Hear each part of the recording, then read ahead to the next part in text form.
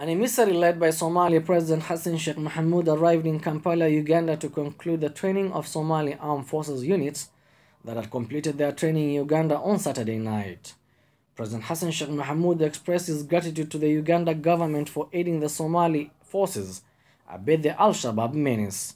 He emphasized the significance of reforming the armed forces, stating that they form the foundation of the government and that they are very fundamental in hammering the enemy. Uganda's president has already pledged to support Somalia by training their armed forces and stressed the importance of reforming them. Museveni opines that Somalia's perennial security problem can be subsided by consolidating the Somali National Army, enabling it to assume responsibility from the Africa Union Transition Mission in Somalia. Uganda has been on a peacekeeping mission in Somalia since 2007. It has the largest contingent in the Africa Union mission in Somalia, comprising of the Benadir, Middle and Lower Shabelle regions.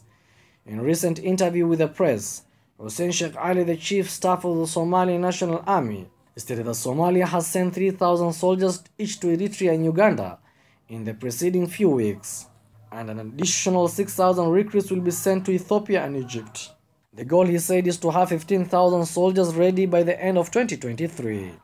Somalia's defense minister said that the move was part of a larger strategy to increase the number of the trained soldiers to 15,000 within 2023.